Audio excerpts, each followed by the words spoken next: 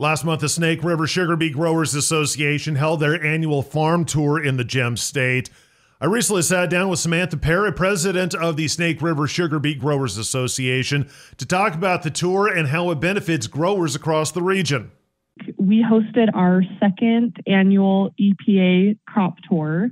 It was in western Idaho again, and we feature not just sugar beets, but all of Idaho agriculture. So we showcase water and how irrigation works in the West. And they got to go to a potato farm. They saw onion harvest. We went to an onion packing shed. We saw some seed crops as well. We went to a winery and a vineyard. And really the point of this tour is to bring EPA staff out on the farm and actually interact with the ag producers that use the products. So the EPA staff that come are from the Office of Pesticide Programs. So these are the individuals responsible for reviewing new pesticides that are coming to the market, as well as the re-review process that happens 10 to 15 years later after the product's already been on the market. So they are incredibly important regulatory partners. And I think some of the key takeaways for them was, regionally out in the West, we're different than any other region. We have irrigation here. We have a desert climate. We just do things differently.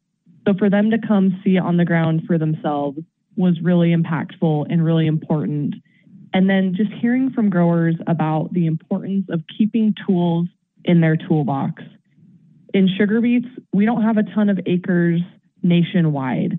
And so that hurts us. There's not a ton of new products coming on the market, but we still deal with resistance from products. And so our growers do a great job of rotating their crops and using different chemistries. But with so few tools in the toolbox, we're just really limited in what we can do. And so our main message to EPA was, please keep tools in the toolbox, and anything that we can do to work with them to provide information. We want them to use the science. If they go off of the science, we think that, they will keep these tools and that everything will be good. But it was just a really great tour. So we had 4 staff come out from all over the country. And I really do think that they learned a lot and had a great experience. Once again, that was Samantha, Parrott, president of the Snake River Sugar Beet Growers Association.